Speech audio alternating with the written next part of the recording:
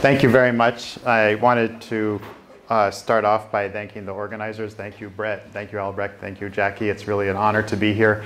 I do have to say that when I saw the list of everyone who was going to be here, I was getting somewhat intimidated. I felt a little bit like a first-year uni student asked to go and give my term paper at the Institute for Advanced Study or something like that. But it's a real honor, a pleasure to be here, and there's been a lot of excellent papers and discussions. Je dirais aussi que, car on est au Canada, je suis heureux de discuter en français. Si vous voulez, vous pouvez me dire après. On peut faire ça. Thank you also, like Debbie said at the beginning, to the members of the Extinction Studies Working Group. I think Mick, Matt, Debbie, and I are here. But I also feel like in the last couple of days, the boundaries of the Extinction Studies Working Group have expanded because there's a lot of like-minded people here. So thank you for that. I'd like to take the science and humanities dialogue, or science and humanities interface, as seriously as possible here, although it'll be somewhat of a short talk, a little bit synoptic. And I'd like to take that interface between the science and the humanities seriously in terms of the objects and the methods and the concepts. And I also think I'm going to put my money where my mouth is and split the difference between the allotted times of the humanities presenters and the science presenters. When I saw the announcement that the humanities people would get a lot more time than the science presenters, I thought there's something wrong with that. I mean, I know it has to do with disciplinary regularities and practices, but I'll hit somewhere in the middle, I think. I won't take the entire humanities allotted time. All right. And also, I apologize for not having any PowerPoint presentation. I didn't put one together for this, but I've tried to make up for it in a couple ways. The first is by clothing. And I'll show you an image from my T-shirt in a moment that has to do with the issue at hand. And the other way is to take a note from Ben's talk yesterday, the intuition driver that you had in the image of the clown. I'll try to present in as clown-like a manner as possible. All right. So I've already mentioned interfaces, and a lot of this will be about interfaces. It's a concept that comes up a lot. You already saw Matt refer to Dominique Listel's use of the interface. It's an important concept in Deborah Bird-Rose's work, in, among other places, an article called Multi-Species Knots of Ethical Time that's in environmental philosophy. And it's also a concept that's drawn on heavily by an Italian cognitive ethologist named Roberto Marcassini, with whom I work. And I will talk more about Deborah and Roberto's work at the end. But first of all, a question that many of you might have asked. I asked myself this question many times in looking at the abstract. Why the Felidae, or why consider the examples that are listed in the abstract together? What does it matter that they're from the same family? You know, after all, what do Lil Bub, the famous internet cat, in case you know her, and a tiger, let's say, in the Sundabarans, what do they have in common? There can be certain genetic and certain behavioral similarities, but what does it matter, really, that they're related in that way? Because there's a tremendous amount of difference. To refer back to Ted's talk, there's probably more difference than similarity there. And the answer is because I'm interested in looking at interfaces, and the three kind of examples I'll look at that are cited in the abstract are three different types of interfaces between humans and cats that allow us to look at death and interaction in different ways. Not all of them are formally about extinction, but all of them do have to do with death. Death caused by humans, or in some cases death caused by animals, maybe animals also acting in concert with humans. And the other part of the answer to that question is I study cats. It's the part of the Avenue B Multi-Study Center. The main part probably is the Center for Feline Studies. And it's quite possible that I have a very bad case of toxoplasmosis, as many of my friends would probably attest by my relationship to cats. So the Felidae and interface. First of all, I'd like to talk about an interface that's already been referred to. I think Matt referred to it. And even though I'm going to look at these interfaces, the real thrust of this paper, the direction of this paper, is a paper on ethics. And the last part, the longest part of the paper, is going to be about ethics. So the first section is going to be about extinction pressure on the big cats. Second part is going to be about what I call zoocide, which is basically the extermination, the euthanization of millions or billions of animals every year because they don't fit into the confines of human populations. And the third part is going to be about these recent studies or headlines about domestic cats killing especially a lot of birds, but also small mammals, and looking a little more carefully at that. So we'll go through the three of those, and then the fourth part is about ethics. So the fourth part is to try to think about some of the ethical issues that come up in those other examples. Now, I wanted to start off by drawing on a really important interface that I was made aware of by two neuroscientists from Australia, Gisela Kaplan and Leslie Rogers, who have done really important work on birds. I think Leslie Rogers, that's her name, right? Leslie Rogers? I want to make sure I got it right. Yeah. Really important work on brain lateralization in birds. I think, in fact, Leslie was the one who conclusively demonstrated that there is brain lateralization in birds.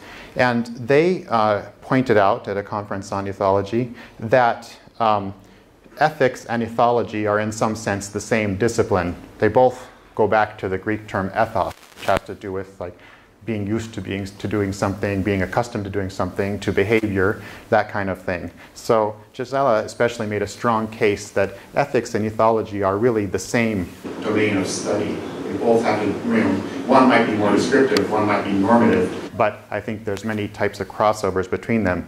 So that's an interface that I'd like to talk about.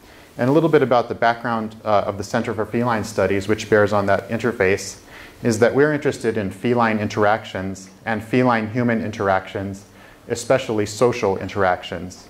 As you saw, my training is in other fields. I can't really say necessarily that I have a disciplinary home because I kind of constantly traverse back and forth between different ones. But basically, this is a social inquiry into the types of interactions that take place between felines and between felines and humans. We cooperate and collaborate in this research with a number of ethologists. For instance, Patrick Bateson, Dennis Turner, and Mark Beckoff. And because their ethology, as you know, probably Bateson and Turner are kind of very prominent cat feline ethologists. So it really helps us to give us a lot of behavioral cues in terms of studying what the cats are doing, types of behavior that the cats are engaged in. But there's also something interesting going on, and I think it's very relevant to this conference. This partly takes place in the Center for Feline Studies, but partly it's something that's going on in a larger sense out there in the world, which is this. I think now the dust has basically settled in ethology, and it's accepted that there's animal culture, at least among a number of types of animals. For a while that was a debate, there was going back and forth. So the following has happened. A number of ethologists now realize that there's a tremendous accumulated store of methods and information from the social sciences, especially anthropology and sociology, in terms of studying culture. So there's starting to be a lot of really vibrant collaboration between ethologists and ethnographers in terms of looking at these questions of culture, because there have been a lot of novel and very interesting ways of posing the issue of culture in biology, but there's a really productive methodological overlap there, and we're trying to fit into that. Let me mention briefly 4 other figures, some of whom have come up already, and all of whom I think are very relevant to this conference. And I mention these 4 because these are 4 people who directly bridge the gap between the science and the humanities in their work, and they all work under the umbrella of what I usually refer to as ethnography, so this area in which we're trying to combine the methods of ethnography and ethology. And let me just say for a moment, if you take ethology and ethnography, both of them in their classical senses, the objects are different, humans versus animals, but the techniques are extremely similar. Meticulous, prolonged field work, taking notes, careful observation, similar type of thing. So these 4 figures are Dominique Listel, who Matt already referred to.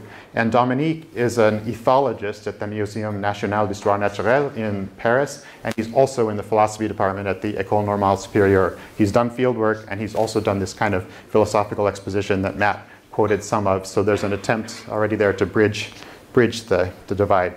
Also, then there's Vinciane Després, who's from Liège in Belgium, and Brett is translating her 2012 book, Que diraient les animaux si on leur posait les bonnes questions. And she is a psychologist and a philosopher by training, and she described a lot of her work as the ethology of ethologists. And for instance, she spent a lot of time with the ethologist Emot Zahavi, who studies birds and Arabian babblers, and she looked at the way in which there's a the way in which knowledge is produced through the interactions of the researchers and the birds in field settings, I guess is a way to put it. The third figure I'm drawing on here is Roberto Marcassini, who I mentioned already. He's a biologist and a cognitive ethologist, a cognitive scientist in Bologna, but he's also a philosopher. So he has a certain number of publications about cognitive science in animals, and he has some other publications that are more properly about philosophy, and then he has some where he brings them together. And he's the primary exponent of something that he calls zoanthropology in Italy, and has a particular method along these lines. The fourth person is the great Italian ethologist Giorgio Celli. I don't know if anyone here knows him. He was the director of the Entomology Institute in Bologna for a long time, like 30 years. And, but he was also an ethologist of felines. And he was one of the first people to really seriously look at cats in ethological sense. And we can see this from a few books of his. He wrote a book called Il gatto di casa, etologia di un'amicizia, so the house cat, an ethology of friendship. So already he's using ethological techniques to look at house cats, but way ahead of his time, he saw friendship as an ethological category, which now I know that's like once again been picked up on. There's a lot more studies about friendship in ethology, field ethology, but he was kind of ahead of the curve on that. He also wrote a book called Etologia della Camera, so ethology of the bedroom or ethology of the household. So he wanted to look at complex interactions between humans and animals in human-built environments of different kinds.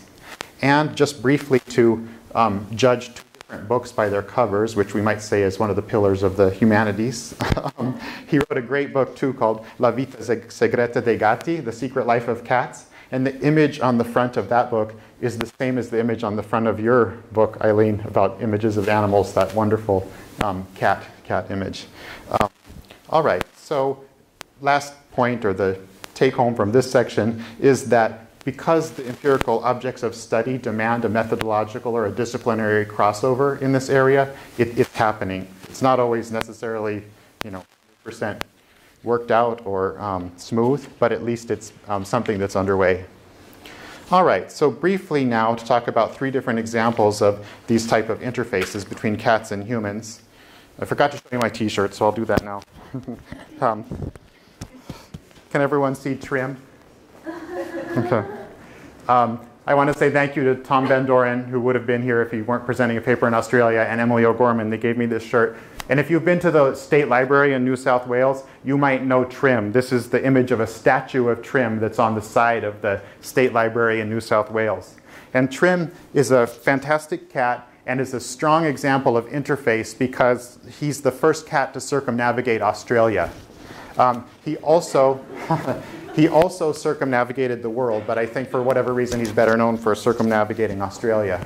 And the reason he did that was that he was the companion of a British explorer named Matthew Flinders, and it means that he's an interface because he was intimately caught up in the project of British Empire and British expansion. And of course we all know that the introduction of cats into Australia had certain consequences, many of which they're overblamed for, but many of which are real, or the introduction of cats to New Zealand.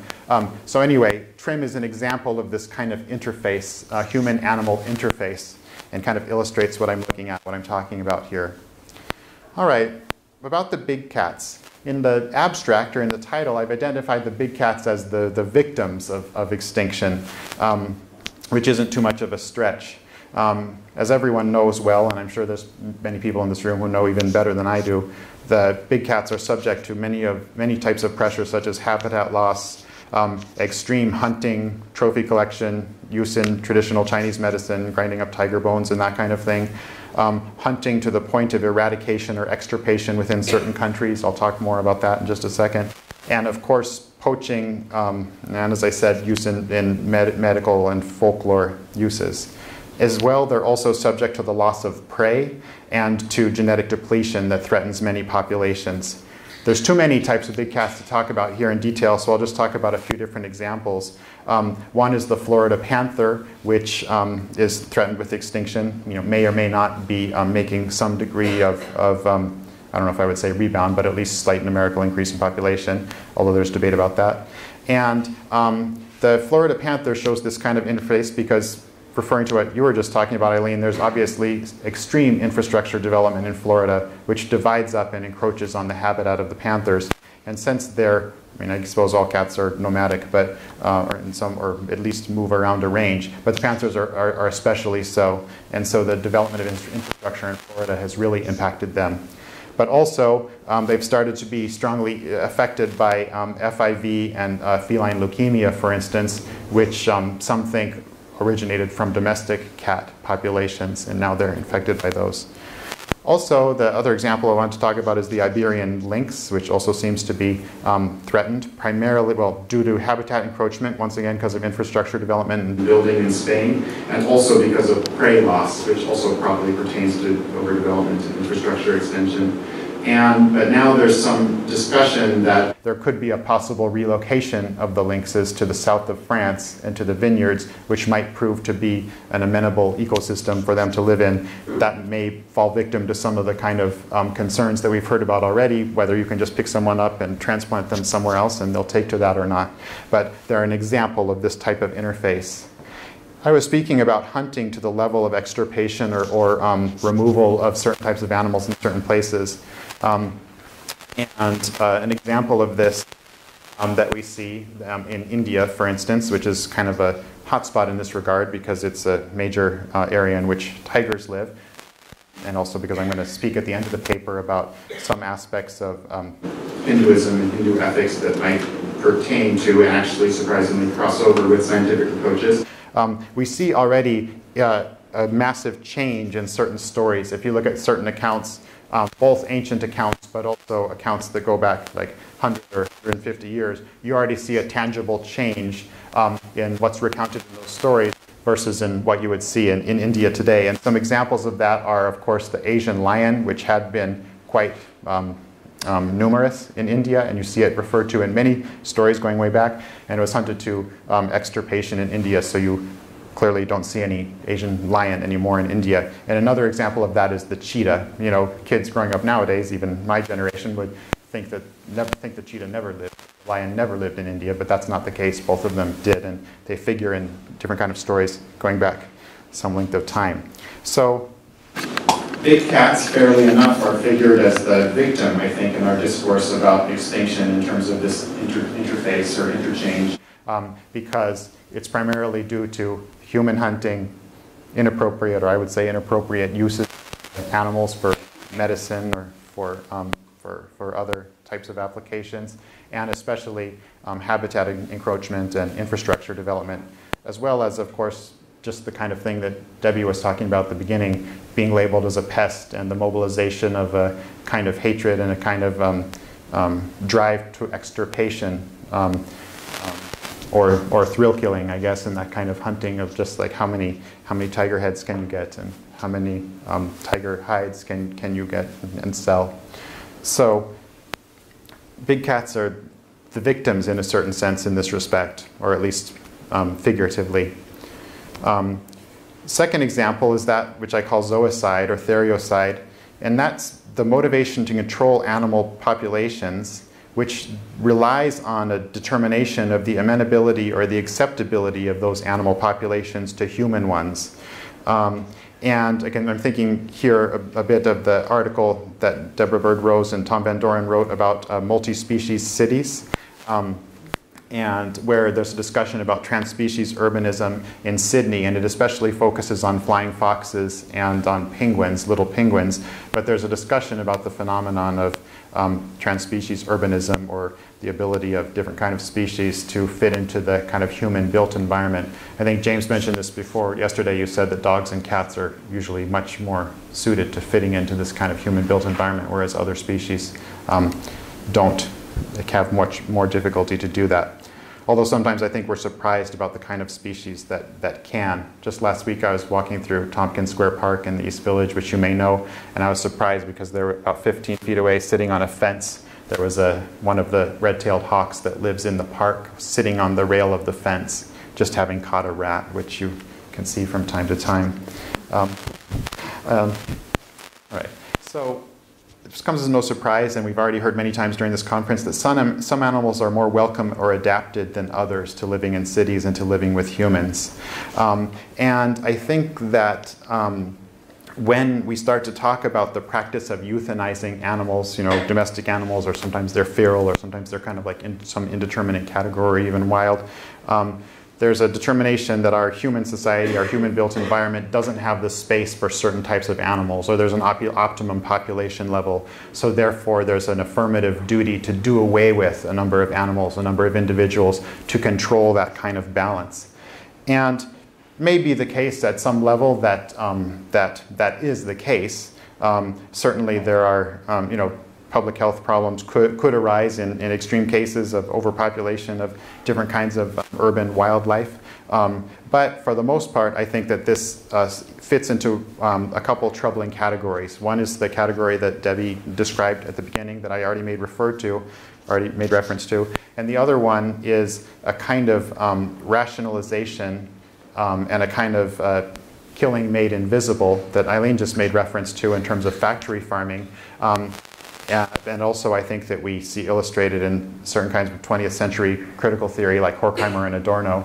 And in this respect, I refer back to what Graham Gibson was saying on the panel yesterday when he said he thought there were no major advances in thought, political contestatory thought in the 20th century. The last big ones were Marx. And I guess in a way you could say that Horkheimer and Adorno are going back to Marx. But I think that their understanding of this kind of rationalization of killing, kind of justification and rationalization of killing, and also the ability to cast it as invisible so that it's somehow walled off from the general public dialogue, I think that that's an advancement that also applies very strongly to the treatment of a lot of animals, and certainly in factory farming.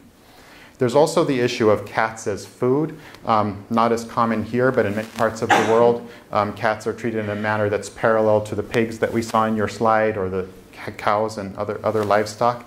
And we oftentimes might just think that that happens, for instance, in China or in Asia, but that's not entirely the case. It's also a practice that has been strong and continues in some places in Italy. Giorgio Celli makes reference to that people would hunt cats, and even to a kind of bizarre yearly cat killing and eating festival that goes back probably at least to the Middle Ages.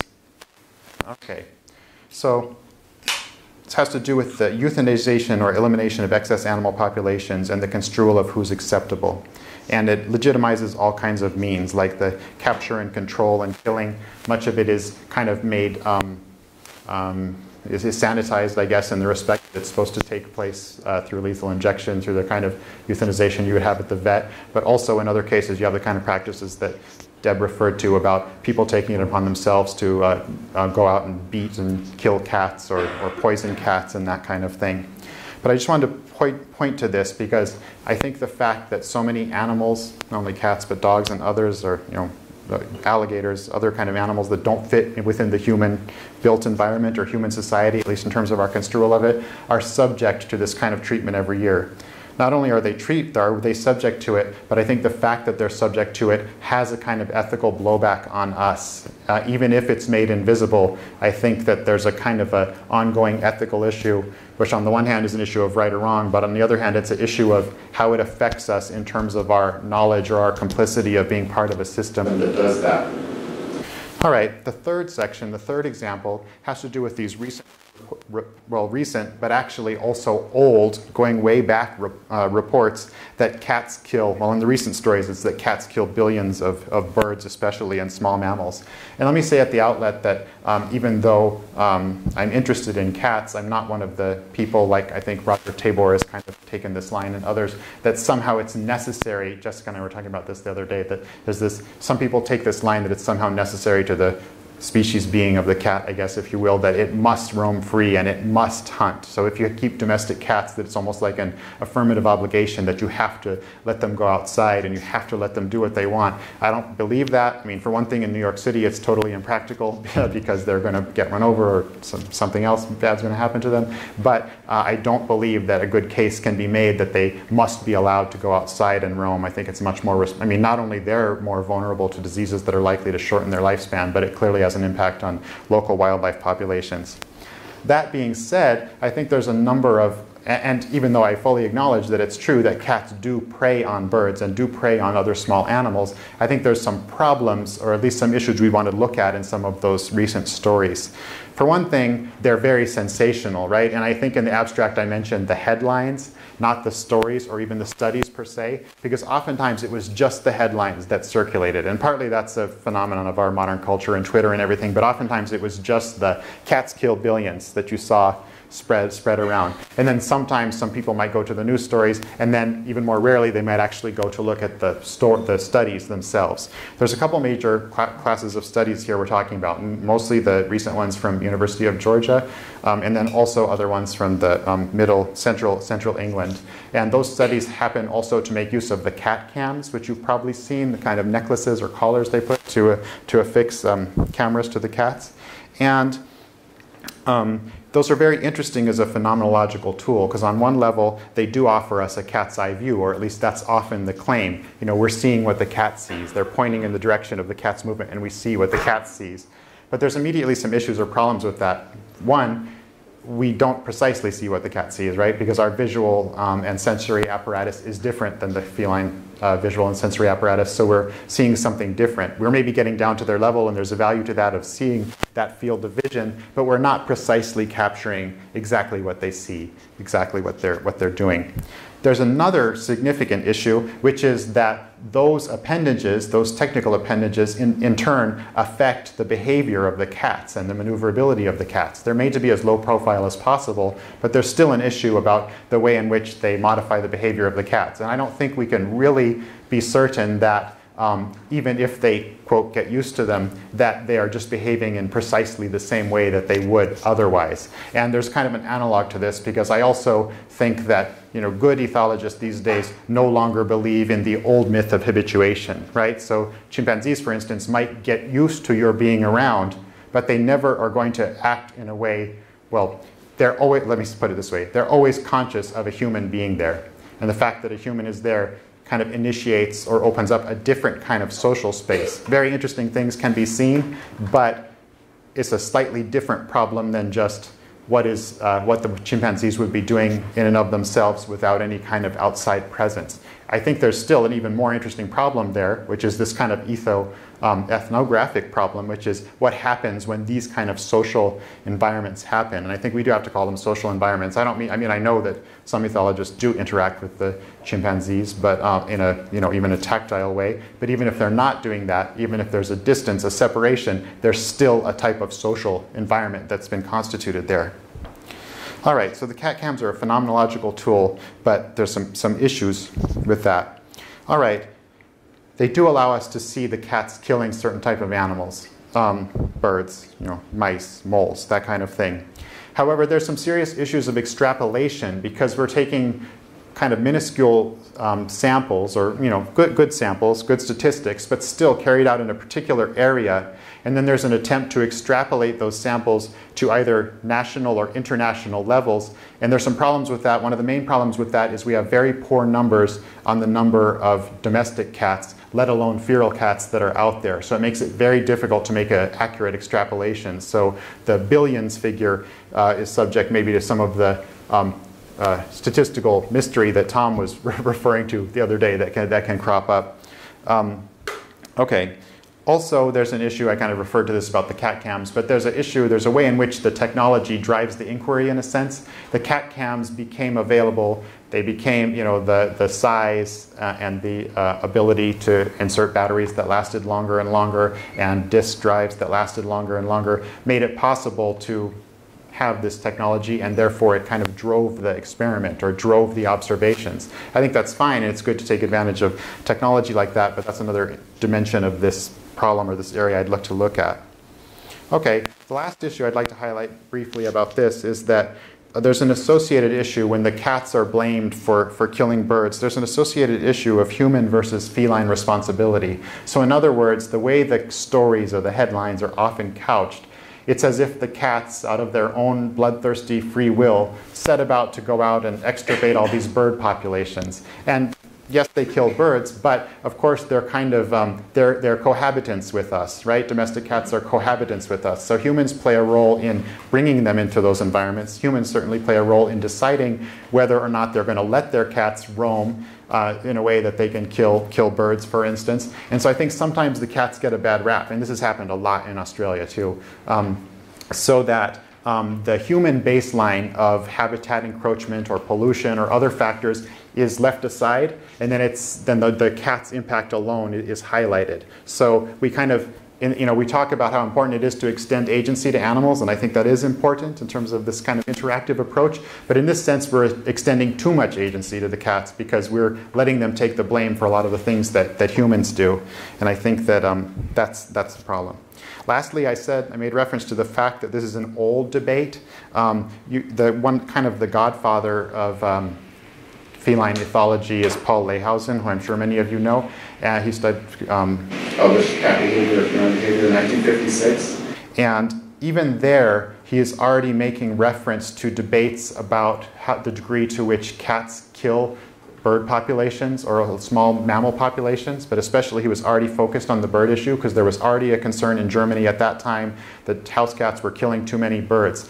And he looks at a number of stomach content studies, and I'll just stop for a moment to say that we could probably shudder a little bit to think about the methods involved in those studies, but he looks at a number of stomach content studies going back to the 20s, and he shows that in fact, based on those, there's a relatively small proportion of bird predation compared to other kinds of predation. That doesn't mean that it's good or bad, but for some reason, I think people probably are more willing to accept cats killing mice than they are birds, especially because there's this ancient kind of association that we have with cats based on their killing rats and mice or rodents who might otherwise eat our food supply. So anyway, just to signal that the headlines are new, but it's really an old debate that's been going on a long time. All right, the last section on ethics has to do, I was just talking about an ethics of coevolution and cohabitation. If it's the case that for 10,000 years or more felines have lived with humans and we've actively relied on them for a lot of that time to protect our survival by guarding our food, then there's an ethical issue about quickly turning around and blaming them for these kinds of predation that I'm talking about, or at least we would have to keep in mind the background of that kind of coevolution and cohabitation. And I referred to the issue of human versus feline responsibility. It's easier to blame the cats than maybe to think seriously and say, I'm going to keep my cat inside. I'm going to play with my cat. All right, a third issue that I want to make reference to is an issue that I call I heard someone talk about this recently. Actually, it was a vet saying that the notion of playing with your dog is extremely well ingrained, and everyone understands that. But the notion of playing with your cat isn't as ingrained. People just think, oh, they take care of themselves and they do what they want, but that's not really true, right? They respond to stimulation, they respond to playing. Last issue is an issue I said I was going to talk about. Hindu ethics is an issue that I put under the heading of what I say different dharma, or different duties and different life ways and death ways. I'll expound on this more, but I just want to say that this is one way in which we can expand or add on to the ethical debate or draw in different issues. I think that ethics is crucial, obviously, to our discussions about these areas, but the ethical debate has oftentimes become really sterile. It's kind of run up on the grounds of consequentialism and deontology. So like for non-philosophers, deontology is Kant, like something is like right or wrong in and of itself. It doesn't matter what the consequences are.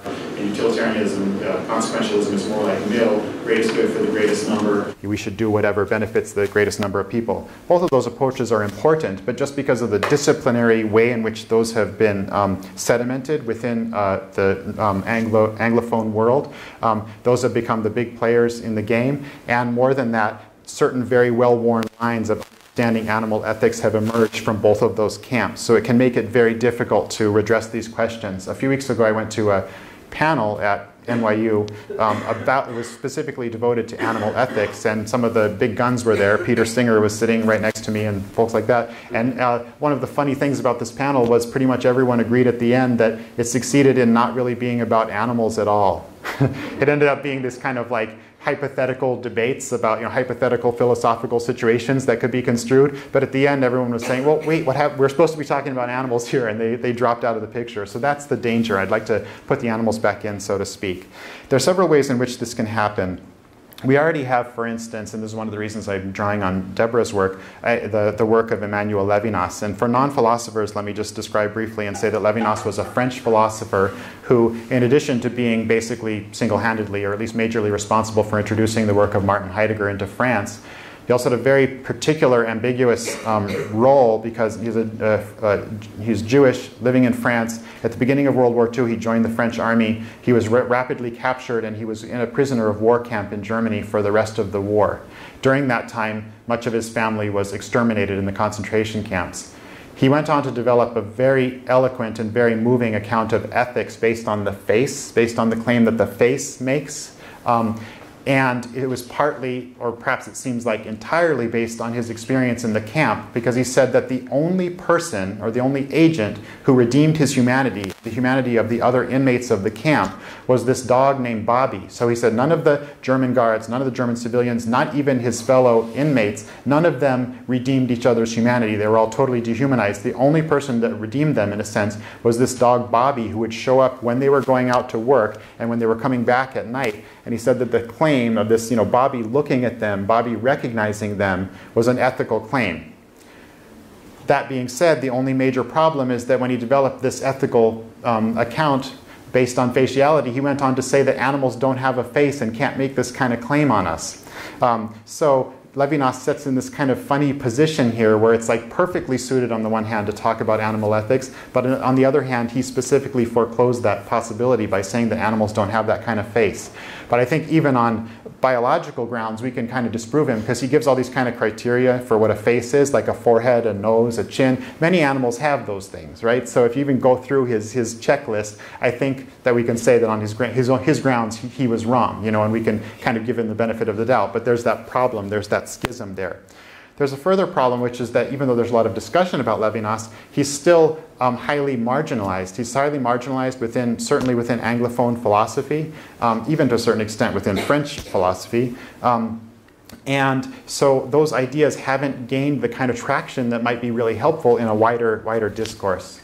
And I want to point very briefly to another tradition or set of traditions that I think also can do that, which is just for a moment speak generally, say Eastern traditions. So for instance, like Hinduism, and I'll pick up on something Margaret Atwood was talking about yesterday in terms of Hinduism as a religion that has a reverence for animals. And let me say briefly too that Hinduism we ordinarily think of as a religion, but many Hindus would also likely think of it as a thought system that also includes science, including mathematics and astronomy and certain forms of biology. Then there's, of course, Buddhism, I think Eileen was referring to the other day, and Jainism. In a certain way, we can identify those as part of the Hindu panoply. In another way, they, along with yoga, play this counter-tradition in the history of Hinduism that made Hinduism come to advocate vegetarianism. Hinduism, like many other religions, was originally based on animal sacrifice, and it was those counter movements that kind of raised that as an issue and started to make vegetarianism an issue. Or also Shinto in Japan. And let me just say, I don't want to think of these as like just the same thing, because that would be analytically sloppy and the worst kind of Orientalism.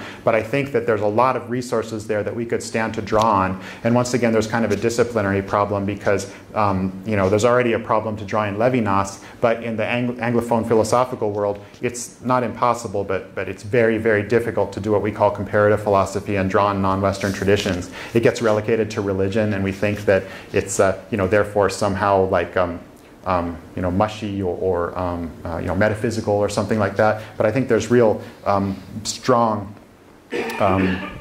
ethical resources there. Let me tell you a vignette. This comes from my main teacher about Hindu ethics, who's she's a biologist and a physician, but also a strict vegetarian. Her name's Shapna Mukherjee. She's a strict vegetarian, does no meat in her house, won't cook meat, takes great pains to remove spiders and even roaches from her house and bring them outside rather than kill them, won't use any kind of chemical pesticides in her house. So that shows you an extension of her type of ethical commitment. However, a few years ago when I went to visit her, and two of my cats came with me, one of the first things she said, she was delighted that the cats were there, and one of the first things she said is, I'm going to go to the pet store and get some live mice to bring to the cats, to the house. And on the first glance, you might think, that's really crazy, right? That you know, it's an abrogation of her principles. It's, you know, seems somehow like unsettling, but it actually makes sense in the respect of this idea of the different dharmas, which is basically that different types of creatures have different types of duties or different type of ethical orientations. I'll read you a brief, I'm almost finished, but I'll read you a brief quote from Wendy Doniger, who's a Sanskritist from the University of Chicago, who illustrates this idea. She said, we have noted the preeminence of Dharma among the three aims, both in its status and in the number of texts devoted to it. Dharma is complex, in part because it is a site of contestation between renunciation and violence. At the same time, however, each individual was supposed to follow a unique path laid out for them at birth, a path determined primarily by the class into which they were born. This was their own particular dharma, svadharma. A person's svadharma was sometimes called their innate activity. The circularity of karma is explicitly set from the time of creation. You must be what you are. You cannot change your qualities. The recreation of individual characteristics is inevitable, likened to the natural processes of the seasons. The innate characteristics also include what we might regard as individual nature, for which there is another term in Sanskrit, svabhava. Thus it is that the innate particular nature, svabhava, of a tiger is to be cruel, and of a dove to be gentle, just as it is the karma of the tiger to kill and eat smaller animals, and of a dove to coo. This too is svadharma, which is built into you, leaving you very few choices in many realms of action. So let me just say, by way of closing, that I think there's something important to this idea about understanding the different kind of expected behaviors or innate activity, as she calls it, of different types of animals. So to put it simply, then the innate activity of cats is to kill, right? Which is part of why you can make this claim that it's good to keep them inside. But also that we would have to factor that in ethical consideration if we're talking about the number of birds or number of animals that cats kill, because the svadharma of the cats is different than the svadharma of the birds. Let me say lastly that I said that Hinduism is not just a religion, but also many people would see it as a science. And I think there's a really interesting crossover here, which is that even from within the biological grounds, you could arrive at precisely the same conclusion. Many people refer to the fact that cats and other animals are obligate carnivores, and so they must eat meat. So it's wrong to try to make your cat be vegetarian, for instance. And I think that notion, that understanding of evolution and development, that the cat is an obligate carnivore, is parallel, or is maybe even identical with this idea of svadharma, a different type of innate activity. And one more thing about that I was going to close with. Can't remember. Svadharma, innate activity. Anyway, it just seems to illustrate a crossover that we can arrive, maybe it's a transverse relation, that we can arrive to the same type of realization or same kind of ethical realization versus what we might call a religious route, or versus what we might call a, oh yeah, I remember what the closing is, or versus what we might call a biological route. And I was just going to say that I think this is borne out because there's a number of people, like many of you know Gary Steiner, for instance, who makes a strong claim, strong philosophical claim that humans must be vegan on ethical grounds. However, he lives with cats who he rescued, and he feeds those cats meat. And I think he has this understanding of being an obligate carnivore or of svadharma. So I think we already have this kind of ethical principle kind of built into a lot of our understanding. Thank you very much.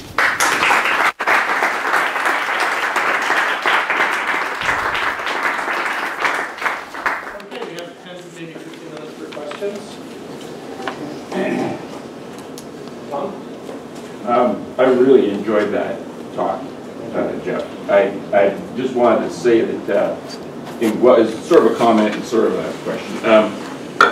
For just embarking on a TNR program, trap, neuter, release program, based on the evidence elsewhere that's reduced the suffering of stray urban cats and so forth. And I've been asked to contribute to that, and of course I've been pushing the collaborative decision analysis and adaptive management model because there are different points of view about what the cause of the predicament is and who's to blame and everything else, which in our world constitute testable hypotheses. And so we've been sort of moving in that direction and getting the cat cams lined up, and also the analysis, barcoding analysis of the contents of the guts to line up with the cameras and the guts and check the kinds of critical assumptions that you're talking about what these things actually tell us in terms of animal behavior and everything. But yeah, so we're trying to deal with this whole issue in a real robust sort of way, but get all the stakeholders involved, because I mean the bird people are just aghast when I say, well, you know, you guys might be to blame, and they go, what do you mean we're to blame? I said, well, you put out all these feeders. I mean, you know, optimal foraging principles tell you that if you build it, they will come. So, you know, we're trying to build in a multi-factor kind of design where everybody's going to have to give a little, hopefully to learn a lot and resolve the critical uncertainties among us to the benefits of the birds, the humans, and the cats all at the same time. And I'm just thinking, man, I would like you in that group somehow. I would like, because you seem just eminently reasonable about evidence and, you know, the balance between reason and passion that we all struggle with and everything. Yeah, wow. Well, thank you. I feel like a judge. I'd be glad to. Dancing with the Stars. Be glad to cooperate with you on that. Keep going, man. Thank you, Tom. Appreciate it. Yeah, I'm not seeing any other questions. Ursula? Yeah, I was going to sort of pick you up a little bit on the cat and songbird problem. We have a huge cat problem in LA. Okay. There's 2-3 million feral cats in the city, and a lot of cats are being let run free. And there's been huge confrontations over this, where the environmentalist says, look, you know, the feral cat, and it's not just the songbirds; they're also causing tremendous amounts of dirt. And some people complain that they bring fleas into houses where they are pets. So it's been an ongoing conflict, and it has in odd ways pitted certain homeowners and then environmentalists against animal welfare advocates in really, I think, interesting ways. And it is about the fact that the cat owners sort of, so the cat advocates do a little bit what you do, a little bit of hand waving and saying, yeah, the cats are a problem, but so is pollution, so are other things. I don't think that makes the problem go away. I mean, I think we do know that cats are a problem, and we need to address it along with, you know, the various other things that also impact songbird populations. And so the conflict has been over the cat advocates saying, you know, we agree to capture, spay, and release, but nothing else, essentially. You know, and of course, you know, a certain number have been put in sanctuaries, but once it gets to the hundreds of thousands or even millions of feral cats, you know, you can't really do that. And I'm just kind of wondering, this is really where it's hard to know what the solution is that's good for the cats and good for the birds and good for the people. And I find myself of two minds about it, because I totally see the animal welfare argument, but I also do see that you know, the songbird diversity is you know, a fraction of what it could be. Given the dense vegetation around many parts of LA, we should have a lot more songbirds. Okay. I get what you're saying, and I agree with you. And I think it's interesting, just from a kind of academic or STS point of view, it's interesting the kind of fault lines that come up around these type of issues. And sometimes they're predictable, and sometimes it's not predictable who's taking up what side or what kind of weird bedfellows form around the issues. I definitely support people keeping their cats inside. I support trap, neuter, release. In an ideal world, I wish that even more people were like me and had, you know, kept more cats, and therefore it would help to reduce the feral population. I agree with you, that's an intractable problem. I mean, that's a huge, I mean, there's also obviously huge cross-cultural differences about the different countries. There's the way in which animal populations live is different. Like in Italy and India, both the cats tend to be much more free-running. They're kind of between feral and domestic because they're not entirely feral. They interact with people, but people feed them, and they're on the streets, but then they're out there and they're hunting whatever. You know, sometimes that's good because it's rats and stuff. Sometimes that's bad because it's birds. And anyway, I can't offer any other insight, I'm afraid, but I agree with you, and I love birds too. I don't want to give them a bad rap or like. There's an awesome little segment which I'll email you that we linked to on So-Called Connected, which is an PBS radio show on that has you know, a 12-minute segment on that conflict, which is the most unbelievable types.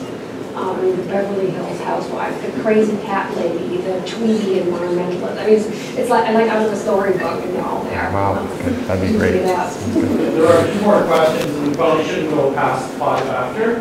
So, Albert. Yeah, just early on when you were developing your argument, you were talking about humans killing animals, right? And you're speaking about eradication of, for example, of cats because of the. So it made me think about a project that I work on, which is it's on like invasive species. So what does someone like you, with your perspective, what do you think of the eradication of invasive species? So especially species that. So I work on mink. Okay, so mink farms exist in Europe and South America in particular. The mink escape from mink farms, and in Scotland and other places, there is now a bounty on American mink that they've escaped. They're breeding. They're impacting indigenous or native species, and now people can get money. They can make money from killing these mink. So what is there any perspective that ethicists would bring to that kind of question? That's a difficult one, a really difficult one. And I have to say that probably my ecology is too limited to like fully be able to speak to all the ramifications in a given environment about the interaction of those kind of species with others.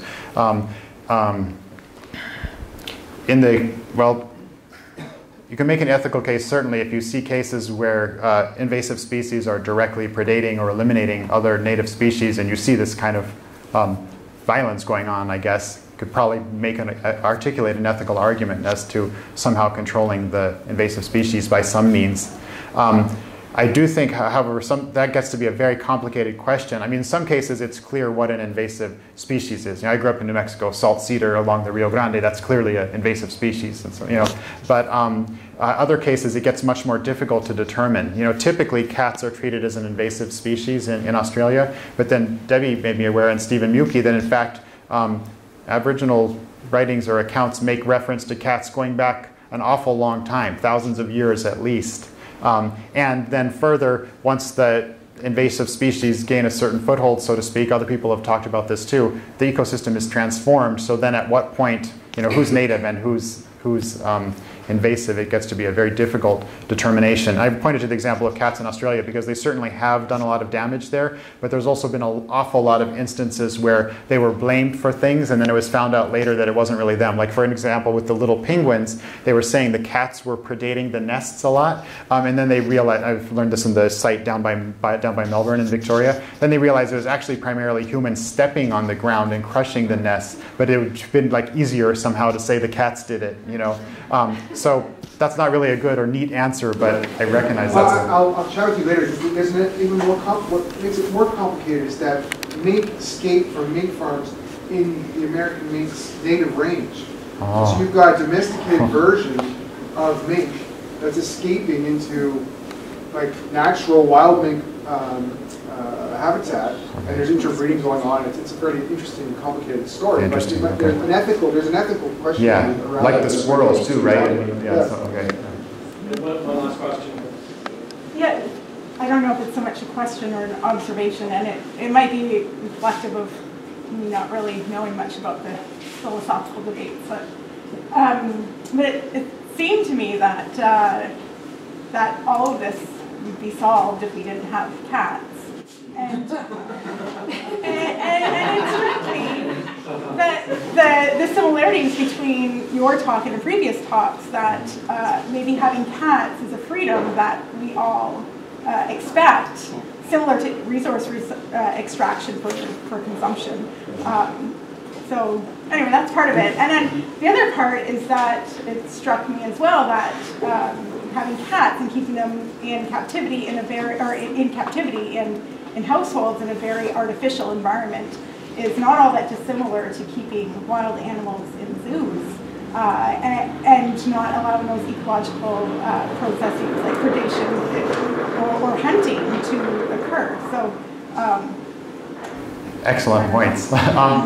As far as the first one, it could well, I mean, in a certain sense, it is a kind of a luxury, right? To like be, cat food, animal food industry and that kind of thing. And many people like myself are vegetarian, but nonetheless buy a lot of meat every week. It's paradox. Shabna Mukherjee, I was lucky to point to. But from an ethical point of view, I would say there's an issue. I said, in a certain way, we owe our survival as a species at this point on this history of cohabitation with cats, right? They probably carried us through a lot of periods of grain storage by protecting us, or protecting the grain, protecting the food from rodents or predators that would have eaten that food if we if we didn't. So we owe them, you could say, a certain kind of obligation that way. So I would think there's maybe like kind of a parallel ethical situation that you could say, okay, my grandparents live with me, and yes, they gave me life, but you know, they're not really doing anything anymore. All they're doing is like eating this food I have to get every week, so I might as well get rid of them, my grandparents, right? So, you know, so maybe there's something like that. And then that I'm definitely sensitive to that issue about keeping them inside and captivity. There's just a couple issues. I think that cats, I mean, cats are very malleable, and there's this issue about wild populations constantly like recrossing over with like feral or populations and that kind of thing. But in general, they're much more attuned to cohabitation with humans, and maybe sometimes it's in this kind of like quasi-wild in the streets, like open fields, and then that kind of way. But they're much more accustomed to being able to adapt themselves to human environments, like James was saying. And so I don't. So and there's a lot of new work by Dominique Listel and others about looking at those kind of territories, and like the territory of an apartment, and saying we tend to treat this as a human-only space, but from the cat point of view, that's a cat-only space, right? Or it's a cat space, and they inhabit it and adapt to it in ways that are unique, and we tend to kind of overlook those or kind of poo-poo those, but there's unique ways in which they take use of those spaces, and I don't think it's necessarily a deprivation or a incarceration or that kind of thing, although I do worry about that. Pandas in the zoo, though, I guess it's an adaptation. And it's not, I have cats, and I don't disagree, but I mean, pandas don't have the history. Yeah, but hunting is still ingrained in them. Well, okay. Anyway, it's a good discussion. We could have had a good one. Maybe we'll break it off there. Yeah. Once again, let's thank Jeffrey.